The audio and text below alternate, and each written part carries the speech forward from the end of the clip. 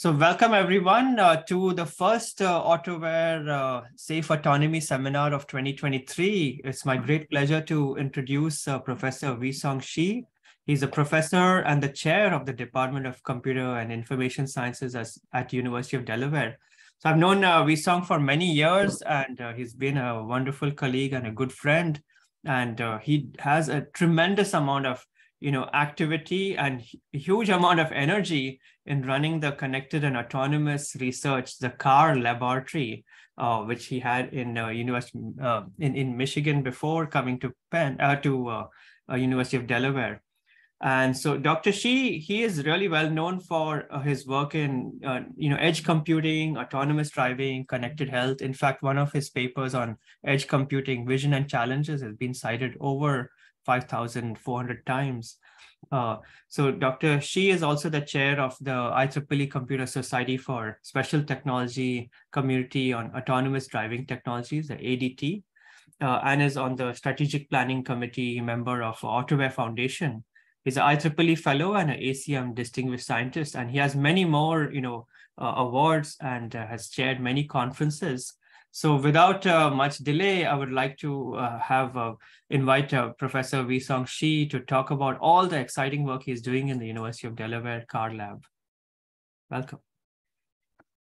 Thank you, Rahul. Thank you for the nice introduction. And it's my great pleasure to be here. And thanks for the Penn Engineering for this opportunity to share with you what we call the vehicle computing vision and challenges. Well, actually, when we first starting this, this kind of thinking about what's important for the, vehicles, and vehicle computing was something, a term that as a computer science, we like it to have studying cloud computing, edge computing, and etc. So that's, as you can see, that is one of the terms. But some of you, if you're working in this area, you might using different terms, but don't really be bothered by the term itself. So I think, I hope by the end of today's talk, hopefully either you already agree with me on this vision, or maybe you've been convinced that, wow, this is something really big is happening right now. So without further ado, I will starting today's talk. Sorry, something wrong on my side. Okay. All right. So basically today's talk, including two parts. The first is I want to explain that what is vehicle computing when, in mind when we so that we can bring everybody on the same page. Back to a couple of years ago when I give this talk, the first one I called why vehicle computing, but I don't think by the 2023 we need to justify why we need this. Actually, it's much better for us to see what is this and how can I contribute to this. And then in the second half, I will talk a little bit about the research activities that at the CAR Lab, where majority of the work has been moving to University of Delaware right now, but I still have a few students back to Wayne State in Michigan. So now first, let's take a look of the landscape today. What happened in the connected autonomous vehicle.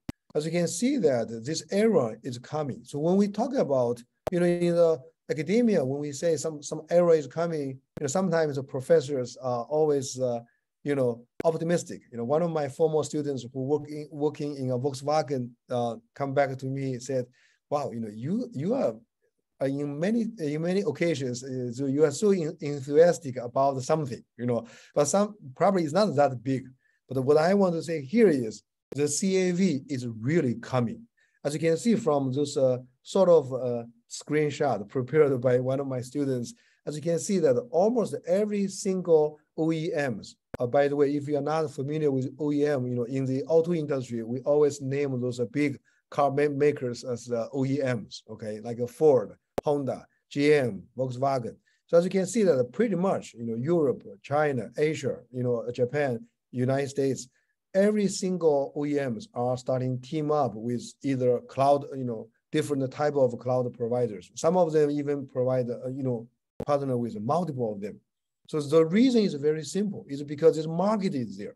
As you can see that by 2027, based on the estimation, the CAV market will be $225 billion. And it's actually contribute about 17% of this, related to this growth, related to the GDP.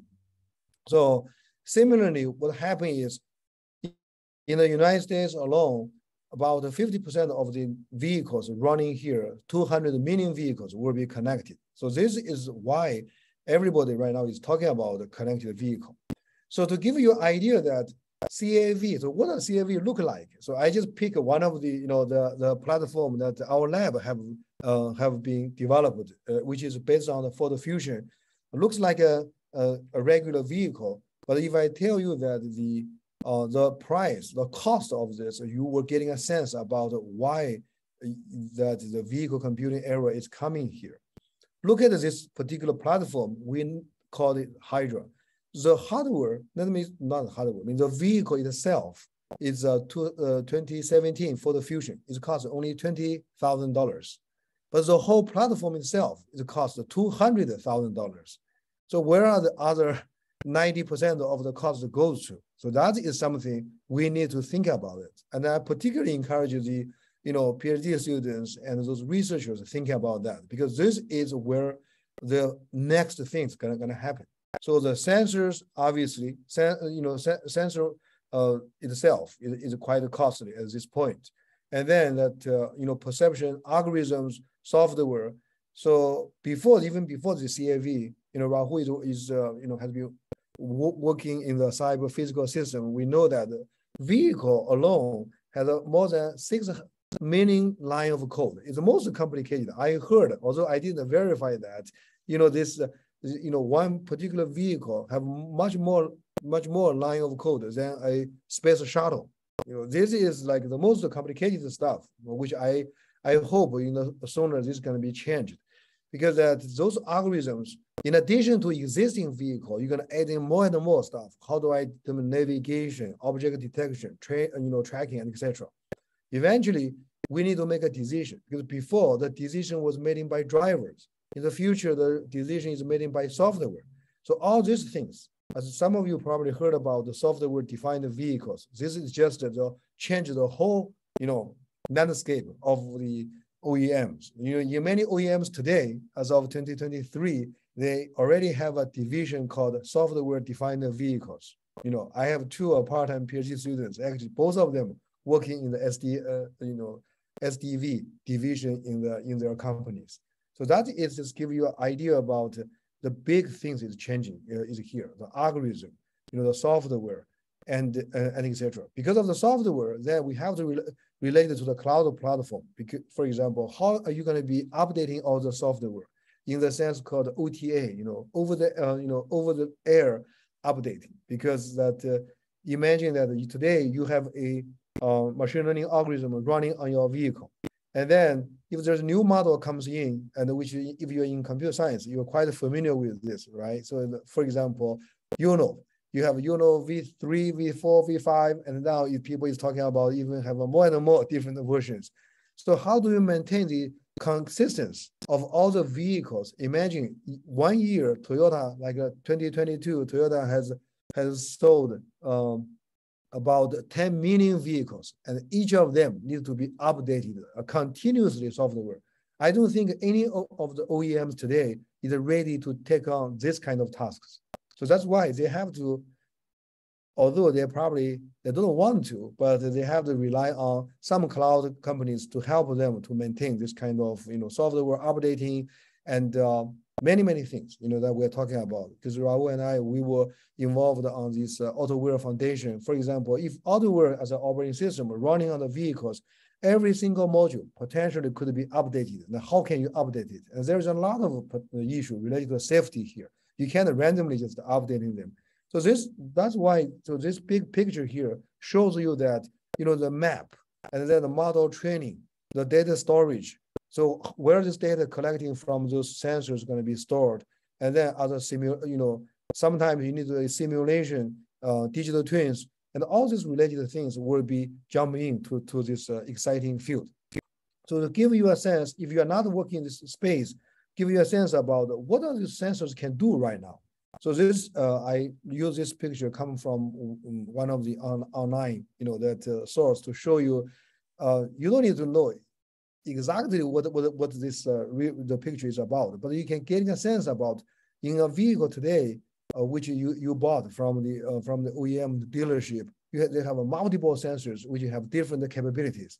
And the other thing I want to share with you is there is always multiple ways to do the same thing. For example, parking. Now, people talking about autonomous parking might be one of the most easiest application you're gonna see sooner. A big city like Philadelphia, go to parking, you wish, right? When you go to a Chinatown, there is very difficult parking there, but you wish you just let the car go to find somewhere.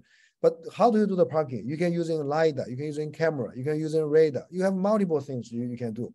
So that is another challenge faced by the future vehicles, because it's not like traditionally one thing, you have one kind of control. Now, the same function could be implemented very differently. As an infamous, I would say, example is, Tesla, at this point, they still don't use any LiDAR because they think a camera is enough. But obviously, camera is not enough because camera in some better weather and stuff, you will run into some other issues here. If you want to go to level 4 real, autonomous driving here. So that just give you idea about what are these sensors and etc. So those, those sensors are capable sensing a lot of things, for the vehicle. So far I'm talking about all the sensor is only used for the driving alone, but that is just the tip of the whole, iceberg of the whole thing here. So let me pick another example to show you that, for example, for the infrastructure management, in the many developed countries, because the infrastructure has been old, particularly in the US, President Biden just a couple of years ago have this $1 trillion, infrastructure, bill is trying to boost, increase this infrastructure here. But then one of the big things here is in the US, it's not necessary you just build the new infrastructure. It's actually how do you maintain them in a safe way. For example, traditionally, colleagues who work in the civil engineering, they deploy sensors on the bridge, highways to monitor their behavior. But what happens is, in many cases, the sensors, because the weather is changing, climate is changing, and then many of the sensors is not functioning very well. So what happened today is, given that most of these vehicles already have those sensors, you can rely on those sensors to do this dynamic, real-time monitoring of the infrastructure. This actually has been starting used for some critical infrastructure these days. And I'm not an expert on this, but my colleagues, we are talking about that. Those real-time monitoring of this bridge infrastructure can help extending the lifetime of this infrastructure significantly. For example, during the better weather, there's a pothole here. This is very important. If you are living in Michigan, before, normally during the morning when I drive to school, I saw a small hole there. But then if nothing happens during the 12 hours, even less than 12 hours on my way back, you can see it's a huge hole. And then you can start to see the cars, the tire getting, flat tire because of this. It's very dangerous. Those are the things you need a real time as early as possible. And plus, you can rely on the sensors on these vehicles and also the computing equipment on the vehicles. They can dynamically calculate what's going on with this infrastructure. So this is going to be revolutionary for the infrastructure health management. And this, as you can see, that before was using a very passive way, but today you can do using crowdsourcing in computer science jargon. Crowdsourcing, you can contribute your vehicle using your sensor, doing some kind of computing. Imagine this is what's going to happen soon. You have your vehicle. If you want to make some money, what you can do is you download an interesting app, like a health manager, for example, for Philadelphia. Then you can download this here, and then you will be using that app, using the sensor on your vehicle, do the computation, contribute back to the city of Philadelphia to help them manage the whole infrastructure, reporting all these events. And those things will be done very easily. Is just install app on your vehicle, not on your phone. And then the vehicle will allow you to make some money. And then obviously the OEM gonna make some money from here as well, because the OEM, because they provide the platform. So imagine that the future vehicle gonna be just like today's smartphone. When you download the app, thinking about what's the business model behind the scenes. So you purchase a app, maybe getting a free, you pay somebody, and then you pay for this app, and then that particular app developer pay 25% to Apple. That's why Apple is number one, on the market cap, because of they're sitting there, they're collecting a lot of, kind of revenue from this. This is exactly going to be the future auto industry, OEMs, where they're going to be survive. So I remember when I first go to GM and give a talk, nobody even believed this. There was laugh at that. Oh, that's not gonna happen.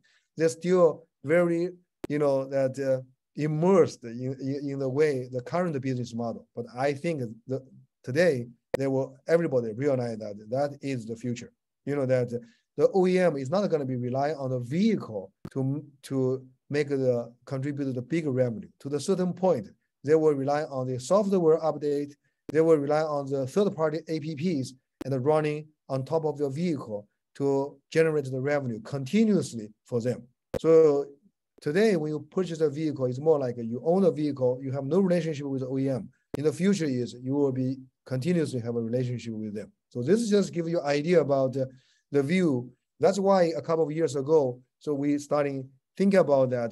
This is a whole new era is coming. As you can see, we put in 4 layers here. The vehicle, edge, and the cloud is pretty common. Many people believe that is the idea for the, for many of these connected vehicles. But we want to add one more layer here. It's the IoT layer. So the vehicle, imagine that if the vehicle is autonomous driving, let's say you drive you park the vehicle in the parking lot, right, while you are sitting in the office. But so what happens if your vehicle actually can drive around? It can do many other things. For example, for non-medical emergency transportation, this can the one way can help you to generate some revenue for you. At the same time, it can help the society significantly, because today, particularly after the pandemic, people with senior living, the senior independent living facility, and also for the people with disabilities, it's really difficult for them to go to even a regular check in the hospital. So because of run out of the workforce, autonomous vehicle will be perfect for these purposes. That if your vehicle anyway is sitting in the parking lot, is not doing anything, but they can go to the health, go to the auto industry, smart home, even for the police officers, for the body wear camera. Like today, the IoT will be able to talk into the vehicle, and the vehicle as a computing unit to help you to do a lot of computing things. So that is the point here is this kind of 4-tier vehicle computing paradigm, and then you can rely on the sensors, the surrounding environment, and then the computing unit, and etc. And those are the things that a vehicle can contribute significantly to there. So if you are not 100% convinced, at the lower part, I write 2 numbers here. In most of the before, in the last century, the vehicle utilization is about 10%. Because imagine you just drive to the office, park it there, come back home, parking in the garage, right? So if we can use this vehicle go to 100%, like day and night, you assume they can quickly charge or can getting this refilled, then they can run almost like 100%. So that's gonna be 9 times, 9 times more utilization. So you don't need this. You don't need so many vehicles. And also, even the city's structure of the future city going to be changed. Today, in many of the cities, you have a lot of parking structures. So you assume all these vehicles are moving. You don't need so many parking structures. So that's why even the future city going to be changed. So that's why we think that this is not just a 5 years change. This is going to be compared with in the last century when Ford have this Model T, the transportation, the car going to replace a horse. Today, those connected autonomous vehicles going to change in the way how we're going to be living in the city, completely significant difference. So that is a vision here is how you're going to be, what are we going to do here? So now let's drill down to, well, assume you buy this idea. So how are computer scientists, we can contribute here? What are the challenges? So here is a data we, in Asia, they always called ICV, intelligent connected vehicles. As I mentioned earlier, those terms doesn't really, don't be bothered by them. Just treat them similarly, okay? they focus more on the intelligence. Some people call the CAV is more focused on the connected, but the idea is they're going to generate a huge amount of data, and the vehicle alone will be contributed about the 17% of the data daily generated on this planet, and we needed to handle them. So here is an old figure estimated by credited to Intel. So each autonomous vehicle going to generate 4 terabytes of data. But as a matter of fact, as the resolution of the LiDAR, the cameras is keeping increasing. Today, one of the vehicle probably go to 35 terabytes of data if they continue running for 24 hours. The energy consumption was a slightly interesting thing here is, you might argue that, well, I don't need this amount of the the power. What happened is, if you consider the most advanced one developed by NVIDIA, the one of them is cost like 500 watts. But that's not the end of the story, because if you want to drive a vehicle on the road for safety purpose, for reliability purposes, you need a redundancy. So for most of these vehicles, right now is running in California, they actually have 2 redundant systems. So that's why you need more power than if than we thought in our lab, okay? To just give an idea. So here are the challenges. Now, one of the challenges obviously is the latency, because imagine that you have so many different type of applications running on top of a vehicle in the future. For the transportation, as I mentioned earlier, in the vehicle computing era, transportation itself, driving, only contribute a small portion of the algorithms there. For example, object detection and etc. But there are many other third-party applications. Imagine you want to download a lot of applications running on your vehicle, and those vehicles need to do a lot of things. For example, detect the signs, detect the temperature, detect the the environmental stuff, and detect potholes. Those are the other applications going to be running on your vehicle. So how do you going to be satisfy those latency requirements from the different type of applications? You have a hard real-time, software real-time, and some of them is no real-time requirements. And then how are you going to be handle this? Because of the time limit, I don't want to go to a very detail on this, but just the idea is those are the computing constrained vehicles. I can share with you one view. A couple of years ago, I exchanged with a general manager from Toyota. They don't even want to put in more than $200 on a particular vehicle on the computing equipment. So that goes to an interesting research problem here is, how can you do all this computing within these constraints in such a price unit, okay? The unit with such a price is also a constraint. You could have put in a huge server there, but that is not what's going to be happen on the real vehicle. So accelerating the inference of this type-sensitive vehicle applications is a very interesting topic. The other one is transmission cost. Many of us sitting in the academia, we don't really thinking too much about this. Everybody talking about, wow, we can collecting all this data, the data from the vehicle. By the way, in most of the traditional vehicle, plus those type of new sensors you putting on the vehicle, there are more than 300 sensors available on the vehicle. So if you consider each of them every 5 seconds, you can do a very quick calculation with how much data needs to be transmitted from the vehicle to the cloud. If you assume this model, so that is in the Ford have a huge organization called the GDIA, Global Data Insights team, that 1,000 people is working on the data analytics, how to discover the values from this data. But today they can't do that anymore, because even one OEM, the number of vehicles, the number of data they're collecting is huge.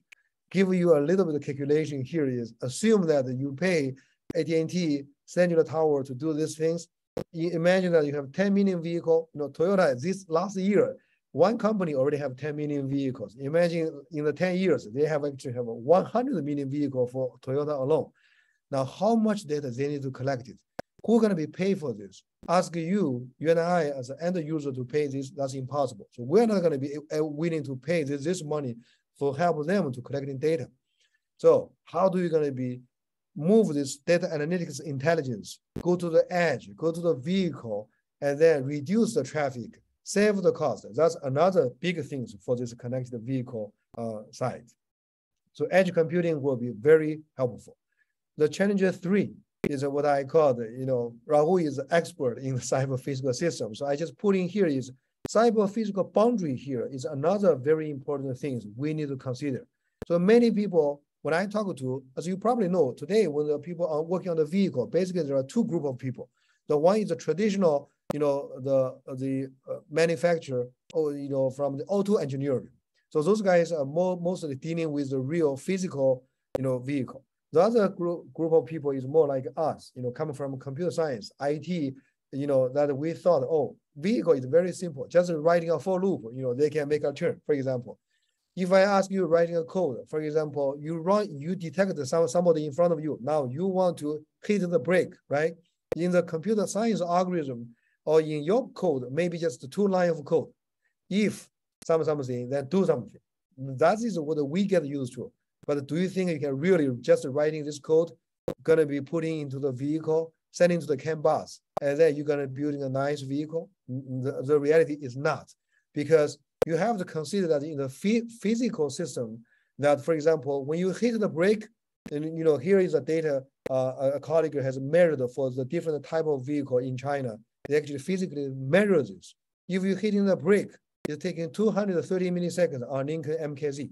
And then on the Hongqi in China, H7 is taking 362 milliseconds. So no matter how much you optimize here, the physical world always have a delay here. So when you consider the real timeliness and all kinds of things, you need to consider the end-to-end, for the predictability for all of these things. So those are the things that are very important for us to consider.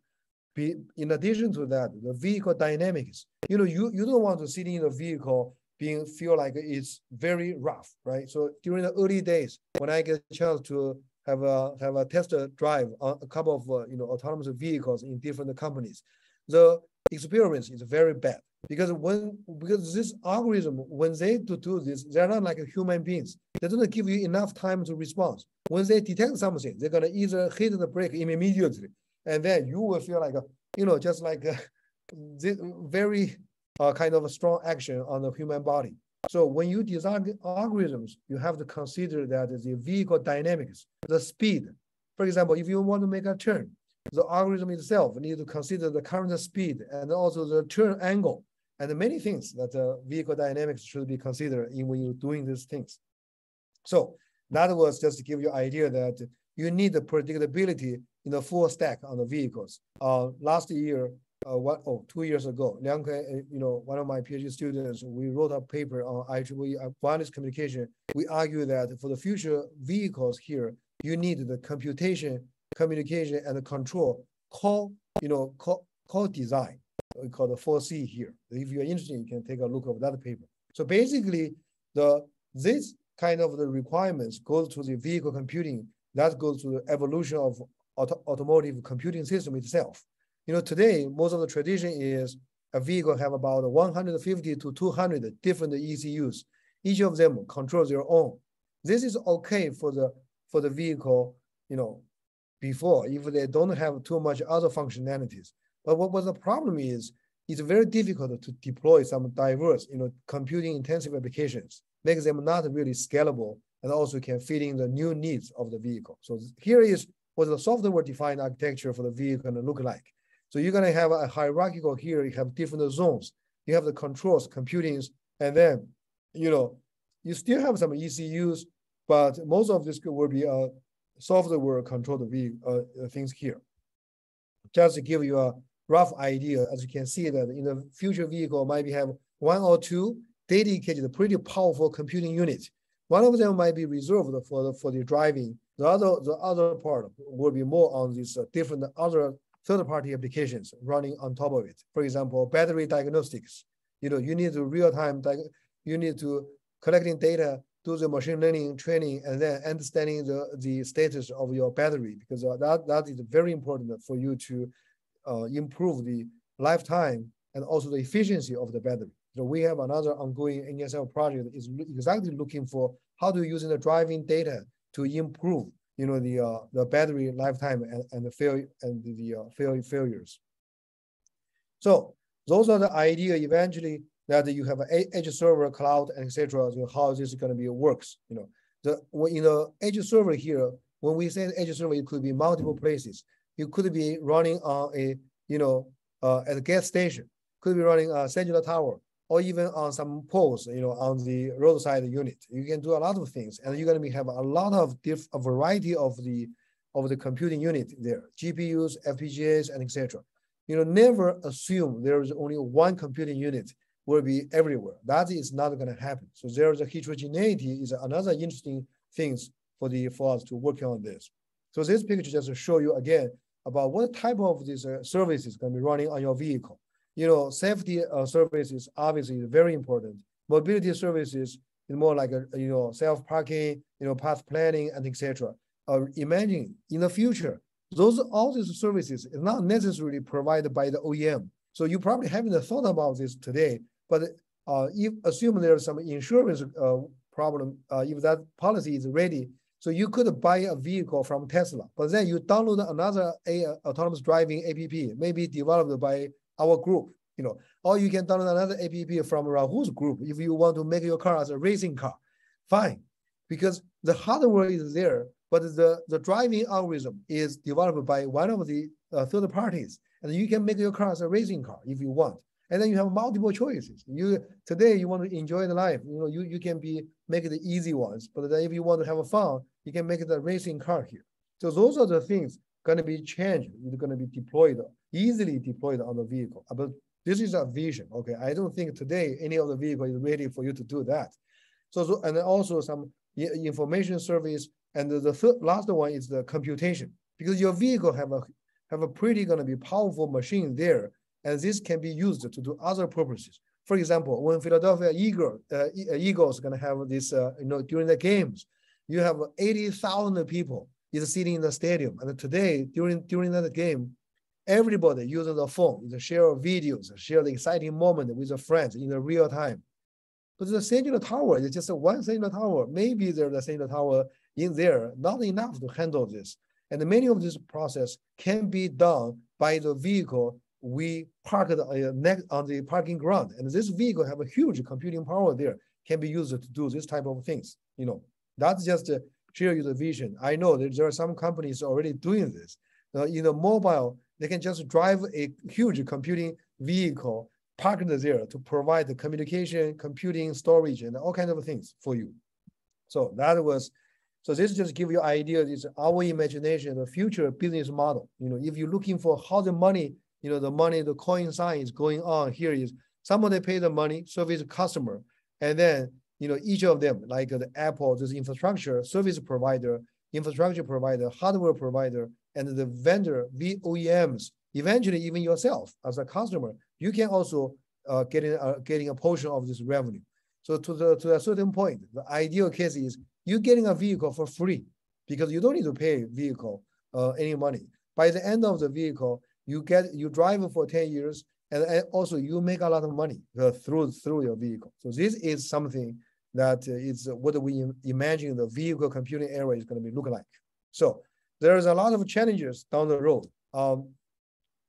Because of the time, I'm not going to be talking each of this, but as you can see that, for example, for any of this this is a research, here is you need a benchmarking, what's the workload look like, right? Because if you come out a new CPU design, new chip design, you need a workload. And then distributed real-time operating system. This is very important because a vehicle going to be talking to other people. Today, even the real-time on the vehicle alone, Autoware Foundation, Rahul, and a group of the colleagues globally, we are working with the Autoware Foundation, trying to make this right now is on the individual vehicle. My group is more interested on how to make the real-time predictability. But then if you think about the next thing, is going to be a distributed, because the vehicle going to be need to talking to the infrastructure, talking to the other vehicle. How can you make this still and the reliable safety? So that is another kind of interesting topic. Programmability. How are you going to be writing code for this? You assume that there is a platform here. Apple have the SDK, so you can easily develop this app develop. But today, there's no such things available. You can easily writing a code for a vehicle. So real-time runtime supported scheduling energy consumption when the EV is coming in. So electrical vehicle, and then that you save the energy, save the power, heat, many things. Security obviously is another big deal. And if you are, Wharton, at Penn, and if you're in the business school, and in other for the people who are in the business world, this is itself is a very interesting issue. There is no such things available, or we don't know what going to be look like. That insurance company, and then you have the policy makers and etc. There's quite a few things that needed to be completely changed, in terms of this. So that was the idea. Hopefully, I give you an idea about that the vehicle stuff. So in the next, I will take like 10 minutes here to give you a idea about what our lab is doing. So I'm very happy to answer some questions offline, because today probably we don't have time to answer all these questions. And if you're interested to seeking more collaboration, that we will be very happy to do that. So the car lab, which I, back to 2017, that when we think about, connected vehicle, autonomous vehicle going to be something. So I form a car lab at Wayne State with a couple of other, colleagues. And then immediately we realized that there is no such a platform available, although there are some small robots, but they're not really for the autonomous, for the computer science, people to look at this. So what we have done is in the last few years, we have, designed different type of platforms so that we can support our own research. For example, the Hydro One is an indoor autonomous, platform. And I think last year, because of several other universities, they want to use this for research and education. We already, shipped. We starting, one of my postdocs, starting a small company. Basically, is if there's an order coming in, so they want to buy one, so we just make one to ship to them. So it's sort of, I think, 5 other universities using this right now. We also have like a Zebra, which can run it out the door, but what is much more powerful, can host 150 kilogram, on top of that. So this is so allow us to starting the workload, the relationship with energy efficiency, and etc. So we also have this Hydra I mentioned earlier. So those are the research platforms, so that we available in the lab. This allow us to contribute, to starting research in here. Then back to 2018. So what we did is immediately, as I mentioned earlier, that how can you writing a code, for a vehicle if somebody want to working on this? So that's why we come out of this Open VDAP, Open Vehicle Data Analytics Platform. So basically, you have, you encapsulate all this kind of sensors. So we provide a library here called a lib VDAP. So then you can writing a code here, reading a sensor very easily, and then so that you can writing to develop a different type of the, different type of applications on that. So that was the vision. We have this Open VDAP. And then, for example, one of the applications to show you that a vehicle, particularly for the vehicle computing, is Liangke has published this paper in 2018. It's called a safe share ride. The idea is, for example, how you can guarantee the safety of the passengers sitting on the Uber and DD, this type of things. So basically, we leverage the speech recognition, driver behavior detection, which technically you can read the driving behavior data, so that you detect if there is some fighting ongoing, etc. And then you can immediately sending a signal to the police officers in case there was a fighting ongoing there. So all these things, is a possibility, because after you have this Open VDAP and you can reading this and to provide the third-party services. Another one, which is we have been developed working with MIT Lincoln Lab, eventually used by New Jersey Department of Homeland Security, using as a reference architecture. The idea is, when the police officer come out with a body camera, while they're working close to the vehicle or to a human, somebody, so those they can rely on sending back the data to the vehicle, so that the vehicle can continuously monitoring what's the surrounding environment. And a lot of this fatality of the police officer is because when they walk out of the vehicle, the environment is dangerous. Imagine that you have a vehicle can continuously monitor this, and then can remind the police officer that if there's a danger while they are working outside. This has been implemented using our, has been implemented, and we call it auto VAPs. Just to show you some interesting ideas of how the vehicle, can be used for the computing purposes. And most recently, we have developed this vehicle programming interface. So that is the one step to moving on to hopefully we can, at least for the academia purposes, so that the other and other researchers, colleagues, they can easily writing a code. For example, I give, if you want to writing a code in your classroom, that if the camera detects there's an object, then I want to control the vehicle, make it stop, right? This concept is very easy. But today, I don't think any of us know how to write a code if I give you a vehicle. So what happened here is we provide this a set of the VPIs, and you can do different data control and algorithm. Now, show you example is using 3 lines of code. You can easily writing that you're reading from the camera, line keeping, and then you can make a change. So to keep the car in the middle of the lens. This is a very high level way so that we can encapsulate the vehicle dynamics. The one I mentioned earlier, from the programmer point of view is you just put in the logic here. Okay, I need to slow down. I need to change the lens and etc. So that was the idea we have been developing. The other things we have been working on is how do we provide this distributed computing platform for the connected vehicles. Imagine that I mentioned that Philadelphia Eagles, Lincoln Financial Field. So those you have some computing requirements. You can rely on the other vehicles to running different models. The reason is because different models, they may have different heterogeneous, different computing power, different the architecture. Some of them might have an FPGA, some of them have a GPU. So you have a model, you have to select the right vehicle to run your stuff. That is the one is going to be the reality. So that was another thing I want to mention here. The other thing is when you do the DNA inference, you have a lot of variations. These variations could be caused by the hardware. So for those of you, if you are not familiar with this, even the same hardware, you purchase, the same model, everything is exactly the same. You purchased them from Intel, for example, the CPU.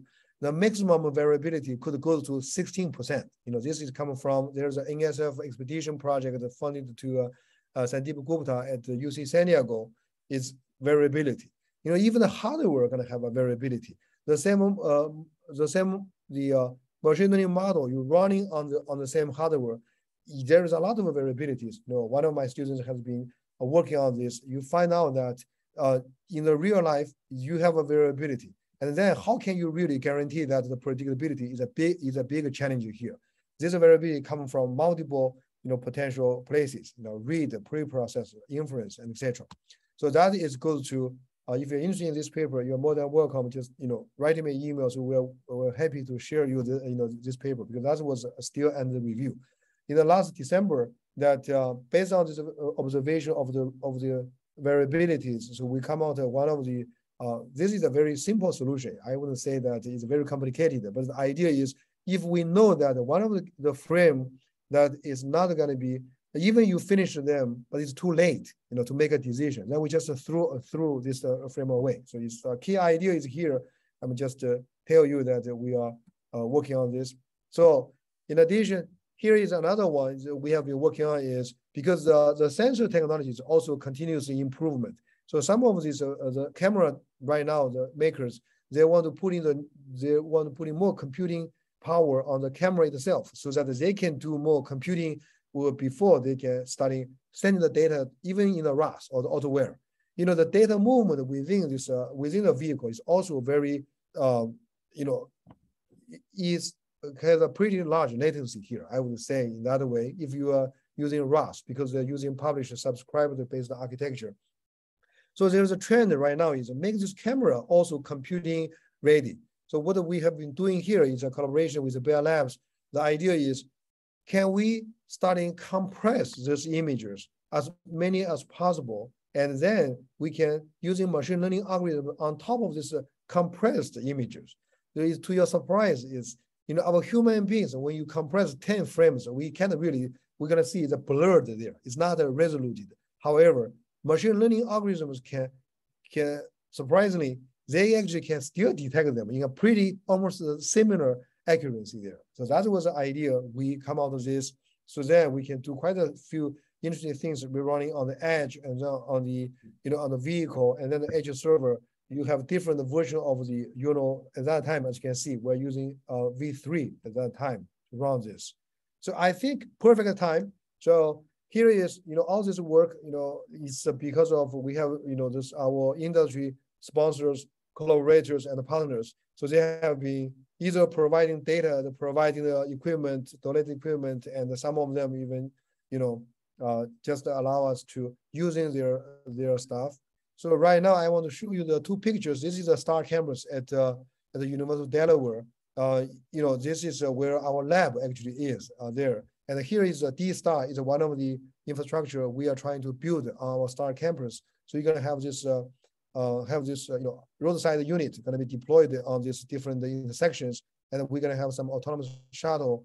Well, maybe another autonomous bus is going to be running here on the campus here. So I think I was almost ready to stop here.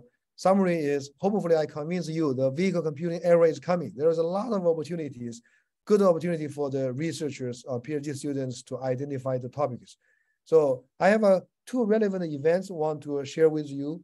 The one is, if you are interested in this, so we are organized the first, vehicle computing special issue on the IEEE Internet Computing magazine.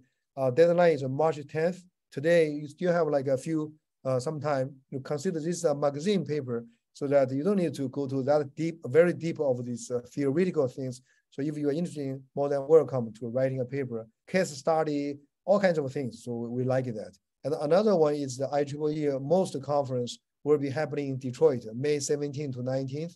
So that if you are interested, this is the first time, first version of the conference, but we already have people from industry, like, the Robert Day from Sophie, from ARM, gonna come here, give a keynote.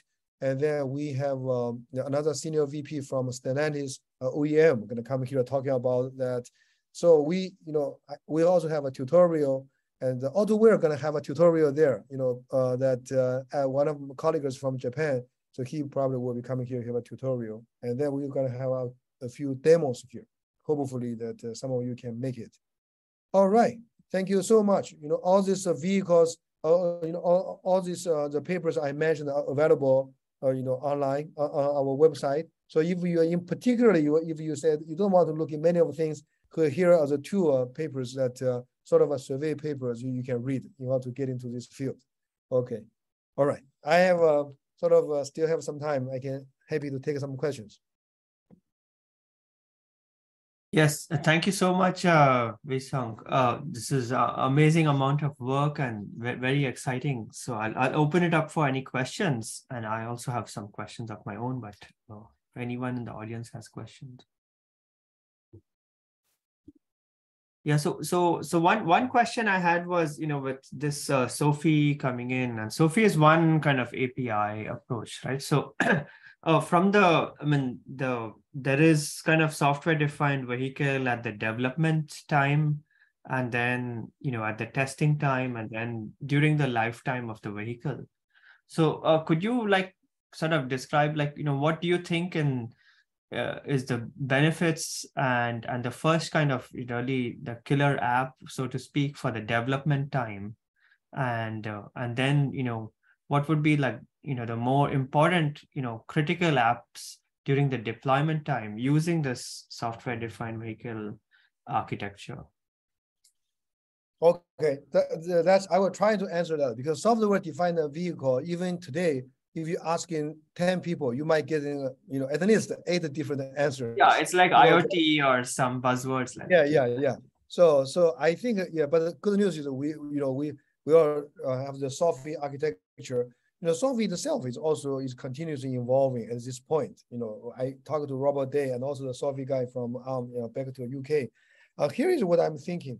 Depend if you really want to explore all the Sophie stuff, then the application should be just like testing in the software world. So you want to go through as much possible, go through their different components. But if you ask me that the way for the, that one of these killer application they could demonstrate it here very useful would be the autonomous parking, because autonomous parking, I think that probably is the one that most likely will be the easiest and the people willing to take that.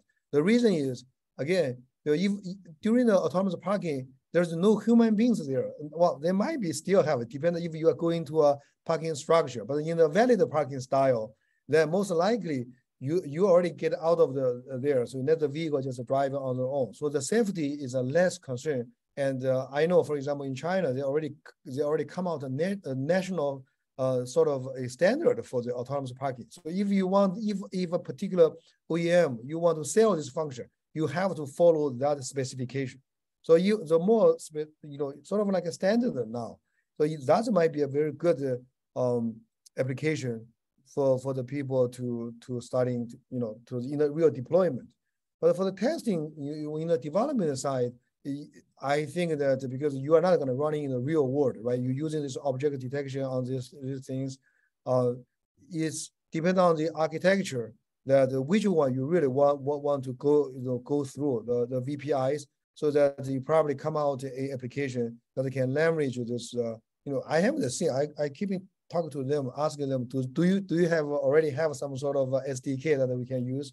Since I haven't seen the API yet, I don't know what the exactly application can benefit from that.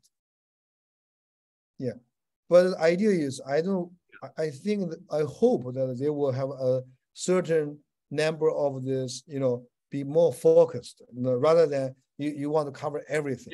That's why I'm trying to figure out like what would be the first few, applications like for, and I think, as you mentioned, autonomous parking seems, it's not very critical and it's in a closed system. So I think just having communication to control the vehicle's drive-by-wire system makes a lot of sense. It is still real time, but it's not in a crowded or cluttered space like that. Yeah, so that is the one I can see will be a function that people is willing to pay. Eventually, which function you can deploy it depends on the customer. But yeah, it's a parking. I think Philly is a typical places people are gonna love it. Cool. And now, like looking forward, as you started in University of Delaware, what kind of project are you looking, like any one project you can pick that you're looking to launch over there? Yeah, for this particular one is now I'm quite interested, again, related to the Autoware part. We really want to understanding the workload that, the workload part of the autonomous, the vehicle, and then how this workload can really impact it goes to the Autoware, for example, the real-timeness, the operating system. So this is hopefully by the end of that, we can somebody can deploy it. It is safe enough, safe enough so they can run it. The one I'm collaborating with the PIX, Alex is also with that company, I guess, that we can, once we get in that platform, so we want to running, to implement this and then deploy it here, and so that we can really can test it. And the good news is I like, I show you the Star Campus here is, the Star Campus is not like a pure campus. So university have spending, the state of Delaware, even the state of Delaware is taking the Star Campus as one of the innovation. It's like a pen innovation, a pen innovation. They use this as an incubator. The university already moved the Office of Innovation here. There are 3 Nasdaq listed companies. Headquarters is already on our Star Campus. Wow. So it's very very dynamic and moving. So this way, for example, when we started run this autonomous shuttle, we already have a needs here. The Blue Energy, the company, they said that they want to running a shuttle from the Amtrak station to here. So I think this is a very live environment that we want to do here. So another one, you asked me just pick one. I'm sorry, as an academic faculty, you know that, right? We always like a lot of things. The other thing I want to make this is as a live testing environment, so that we also have a digital twin. I'm working with Amazon right now, is trying to make the digital twin of the whole star campus ready. So this way, if somebody is running, want to test their algorithm, they can through the AWS, through our we call the Bluebird, through the digital twin, then they can running their stuff on our star campus without coming here. Great. But the traffic and these things, the stuff will be available through this digital twins in that case. Okay. Yeah, I see the background of the Star Campus looks amazing. Yeah, this is just earlier days. It's just one building, but then we are already building quite a few stuff there. Yeah, next time when you come here, you will see it. Definitely, I'm looking forward to that. Well, thank you so much, for this overview of so many exciting research. And actually, just to say, personally, I think, I'll follow up with you also on the autonomous valet parking, because I think that's something, and looking forward to doing more collaboration through the Autoware Center.